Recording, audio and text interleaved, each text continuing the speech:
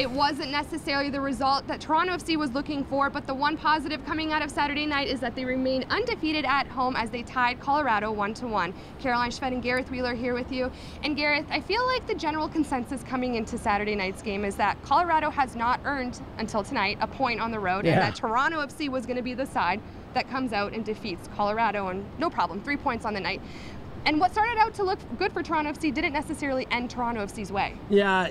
Every game is not going to be a masterpiece, and it was one of those games where Toronto FC was just a little lethargic. Like, the one criticism I'd have for Toronto FC on this night is that they didn't play at the pace that was needed to break down a team that you know is very good defensively. They're going to get 11 players behind the ball basically at all times, and how you beat that is putting high pressure on the ball, forcing turnovers, or picking up the pace, picking up the tempo. And when they started and scored the goal in the 5th minute, it came from Victor Vasquez pushing the tempo, trying to find Seba behind the back line. And when you do that, good things happen because the defense is forced to scramble. But for me, they took it easy on Colorado a little bit, let them off the hook for playing so cautious, so defensive. So I think it's something that the team can learn from here tonight. Yes, Colorado was coming in after having 18 days off, and Toronto FC just played on Wednesday night.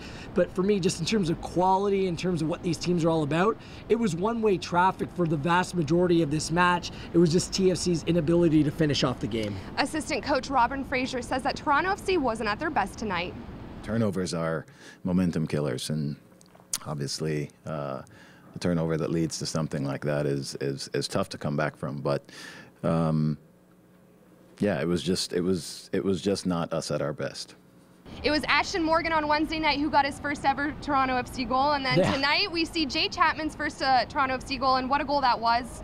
Let's talk about that. I mean, he thought he had one on Wednesday night as well. Is that not meant to be? Well, now we can sleep at night, I think, you know, because just waiting for that first goal, it's a very difficult ask. And look, he'll tell his kids years from now what a great golazo it actually was. It was a little tap in, but it doesn't matter how, it matters how many. So congratulations to Chapman tonight. I thought he was pretty good on the night as well, playing alongside Victor Vasquez for a change, and honestly split the defenders in the second half. It was an incredible move, got his way into the area. And the referee, Juan Guzman Jr., who I thought really struggled tonight, should have awarded a penalty as Chapman was taken down from behind. Instead, he took the easy way out because he played advantage because Chapman was fouled earlier, so he brought it back outside the area. For me, that was a stonewall penalty, and Guzman took the easy way out by not awarding it. But I thought Chapman was decent, but he'll always remember his first goal, and you know what that means so much to a local player. Absolutely, and you know, speaking of Ashton Morgan, we said that he got his first ever Toronto FC goal. He's been battling back from injury. That's not easy. He's finally back on the pitch,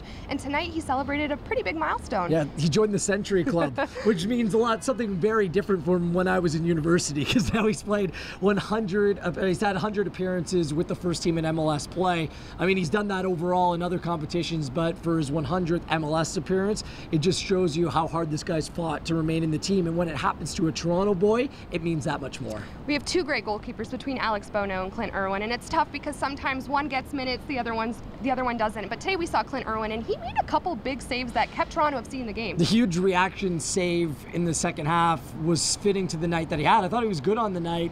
Wasn't challenged that much, but he was solid. But I like it after Benoit Cheroux came out of the game, the captain's armband went on Clint Irwin. The fact that he used to play for the Colorado Rapids, that just shows the awareness that these players on this team are fighting for one another. Gareth, you and I both played, and as spectators tonight, but playing in the past, we could tell that this must have been a frustrating game for Toronto FC players to play in. Yeah, I wanted to bring this up because you can say the man of the match for the Colorado Rapids was the stretcher, because that was used more than anything else. It's incredible how a team with over 2 weeks off cramps as much as that team did. Listen, I'd never want to accuse a player of deceiving the game, but that's what we were seeing tonight. Colorado was playing for the away point. That was just like a victory for them, who now climb out of the basement in MLS. This is the problem, though. All the 30,000 or whatever that were here tonight, you're not watching this game to see players sit down and stretch out cramps. Right. You're here to see free-flowing, attractive football, and that's a detriment to anyone that's watching that game, seeing so many stoppages over the last 10-15 minutes after Colorado scored.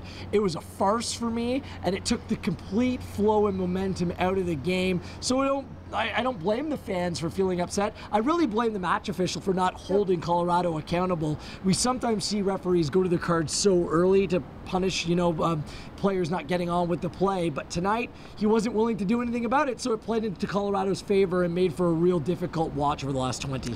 Now, good news for Toronto FC that they are at the top of the MLS standings, which is great because Chicago today lost to NYCFC, and now they are staying at home. Their next game is on Sunday, July 30th at 2:00 p.m. against NYCFC, a little bit of a rematch.